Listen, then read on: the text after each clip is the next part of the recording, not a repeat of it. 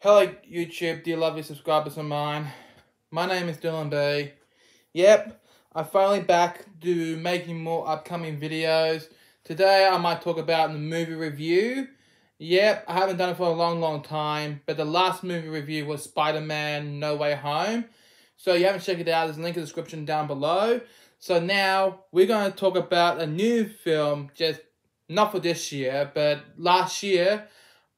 I seen on YouTube is the Mighty Morphin Power Rangers Once and Always. Yeah, I've seen it before. It's a great film, but we feel sad for Jason David Frank and Treaty, but that's, you see what on the end of the video, or the movie, whatever you want to say. Yeah, they made memories for them. Yeah, once a Ranger is always a Ranger.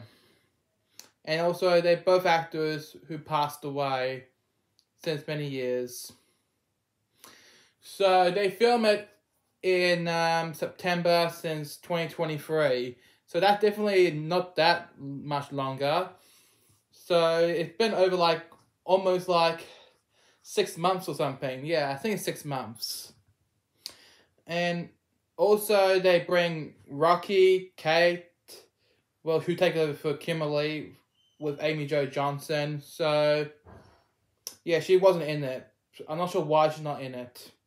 She can't be in that film without Jason David Frank. And Billy was back, played by David Yoss. It's great we have Walter Jones back, plays as Zach Taylor. So, who's doing a season 1 in Mighty Morphin Power Rangers in 1993.